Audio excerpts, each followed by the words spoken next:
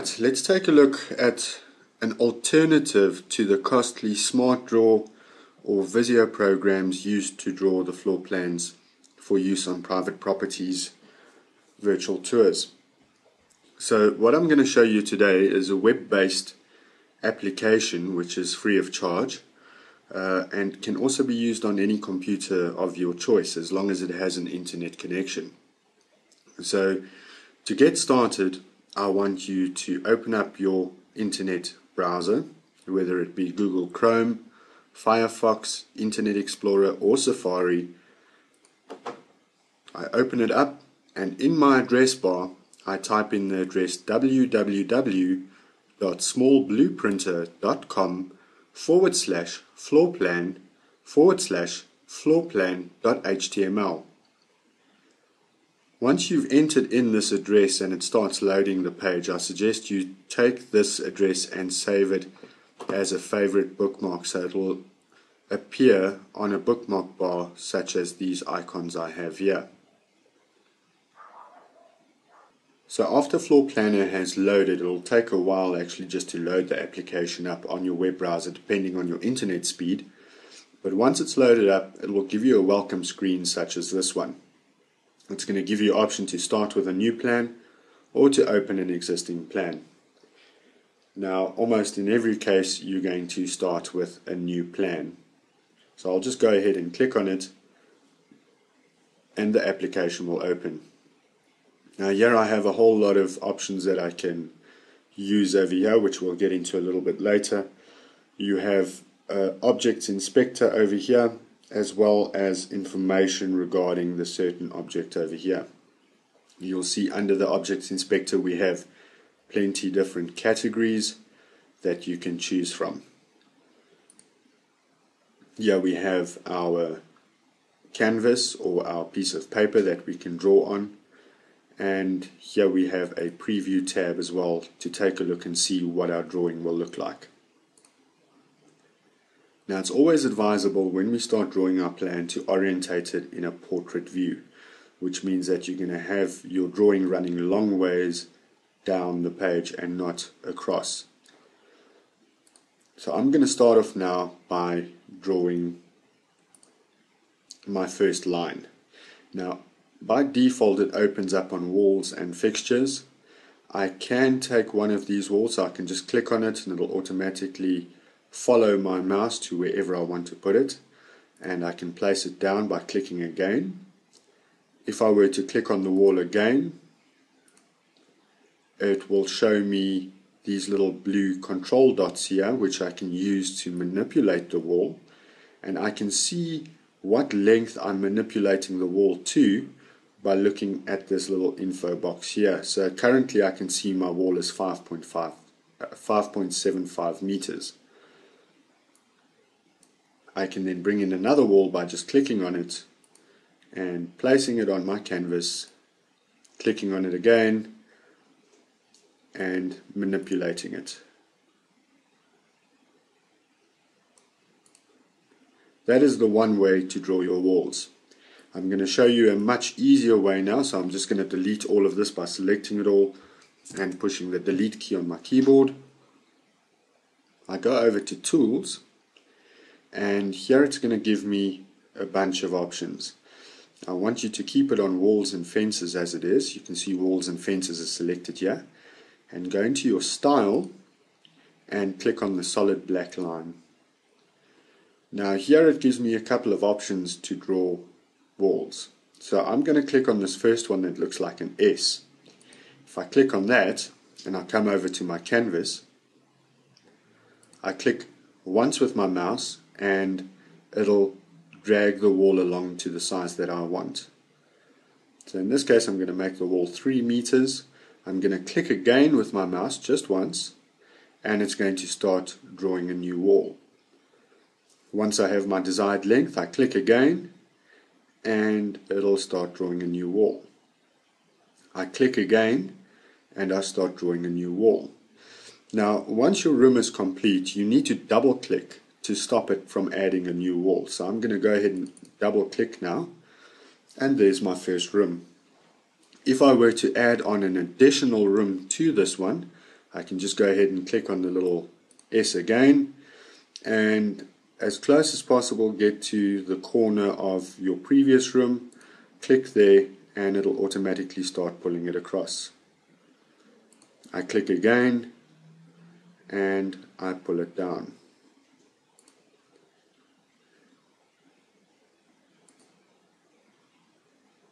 And once I'm complete, I double click to end it.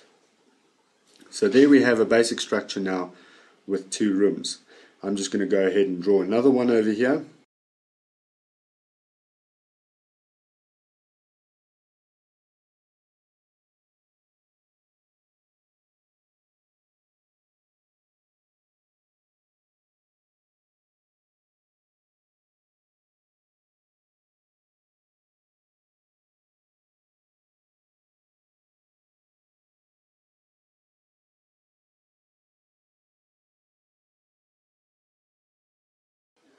Okay, so what I've done now is I've drawn a basic structure of a home by using the walls. I've included all the walls regarding or pertaining to this house as what I've got off my draft floor plan, and I have my basic structure in place.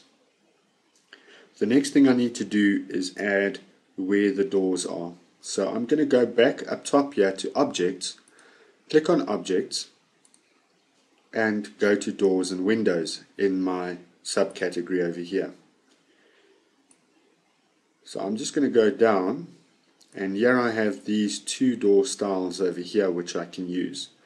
So I'm going to go ahead and just drag a door in and put it down wherever I want to. And I'll go ahead and put in all the doors where they need to be. You'll see that it's actually putting the doors in the wrong orientation, but once we've placed all our doors we can go ahead and actually turn these around. So it's just to get the doors in for now in the respective places.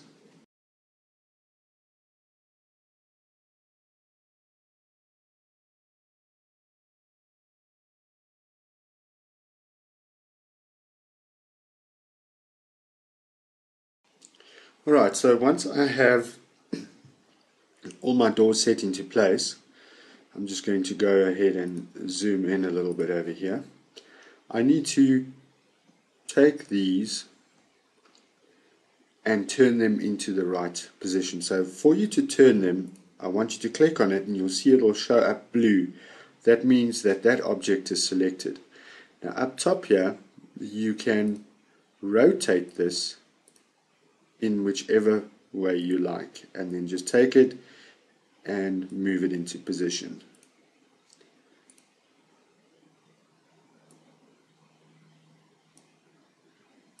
So I'm just going to rotate all of these until I have them the way I want them. When drawing your floor plan, it doesn't matter what orientation your door is in, whether it's going to the left or to the right, it really doesn't matter.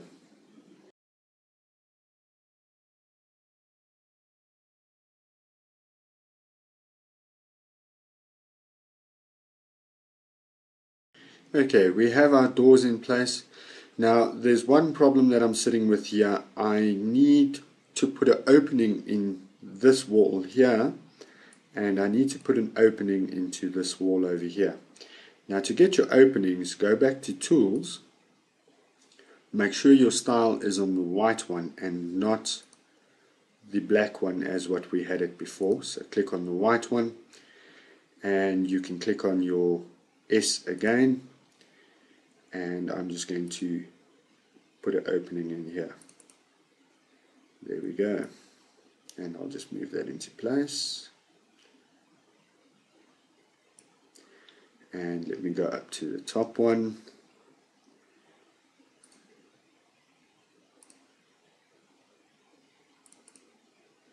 And put that in there. Perfect. We have our openings, we have our doors as what they should be. The next step is to enter text. Now if you come up here to the add label, if I click on that and go onto my canvas, I can put that text label wherever I want it. Now the easiest what I've found is to just go and for everyone just put in the default text label for now, and then later on we will change all of them at the same time.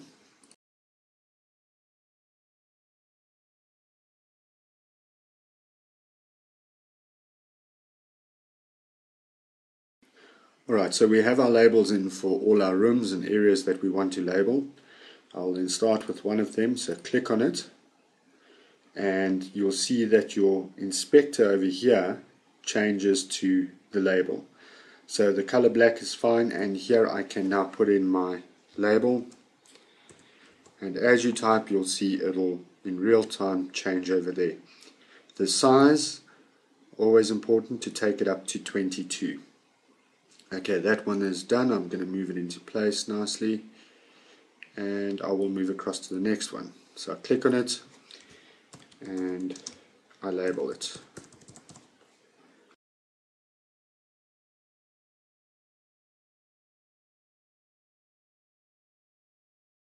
If in this case you see it doesn't fit in like this, while it's still selected, just go and turn it around.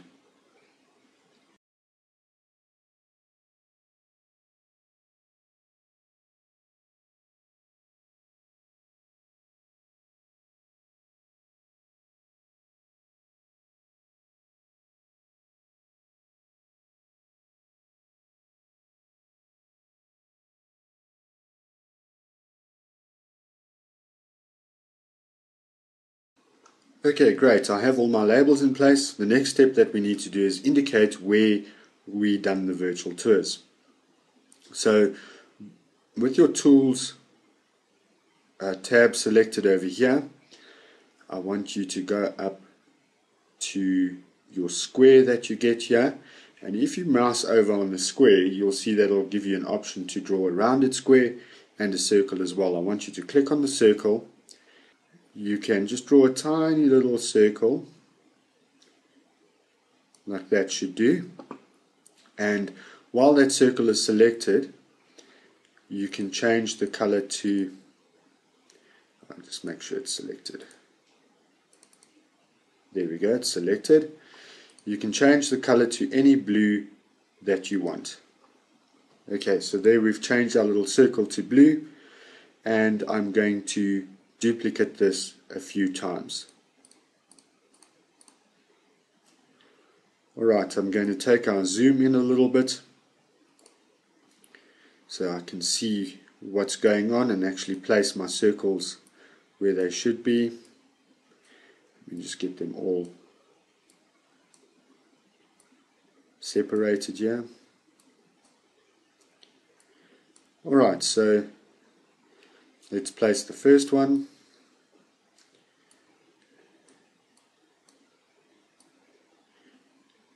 And the second one.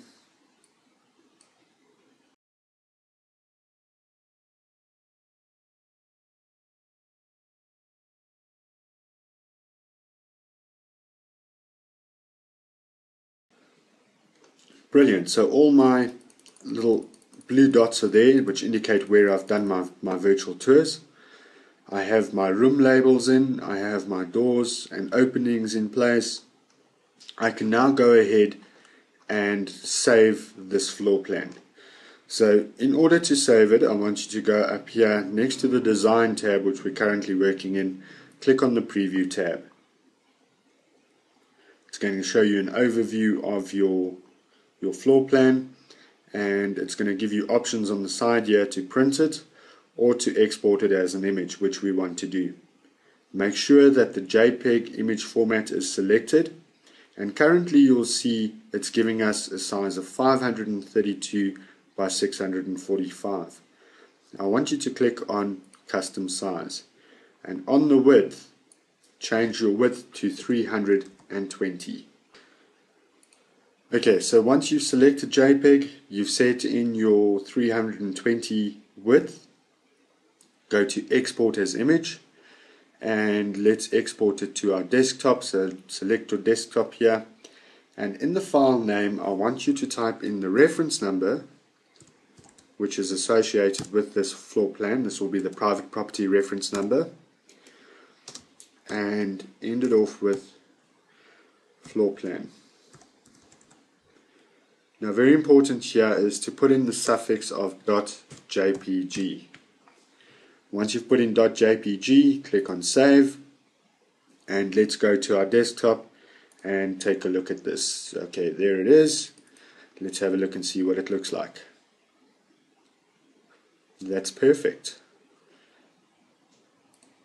Now this floor plan over here can be used, can be put in the folder. Now that floor plan can be put in the folder with the rest of your virtual tour photographs as such. And once that's done, you can just create a zip file of that and send it off to private property via the FTP.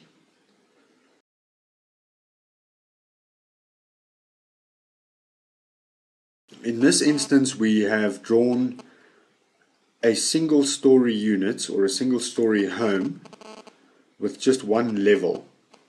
If we were to have a double story or a multi-level property, our floor plan is going to change slightly. You're going to start off by drawing your bottom level as what we have done over here, and if you want to add in stairs, let's say for instance we have a staircase over here in our lounge or our dining area. If I want to add in stairs, I go to Objects, and under Structural you'll find a staircase there that you can use.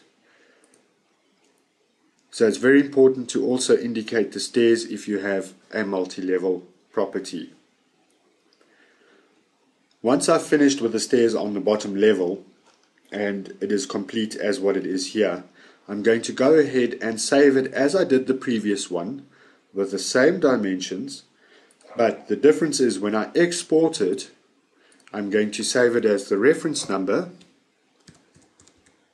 and instead of saying floor plan, I'm going to say ground floor. Once I've saved the ground floor floor plan, I'm going to go ahead and delete all of this and redraw my upstairs plan, and in the same method, once I've drawn my upstairs plan, go to your preview, export as image, make sure it's 320 under custom size, and you're going to then export it as the reference number and first floor.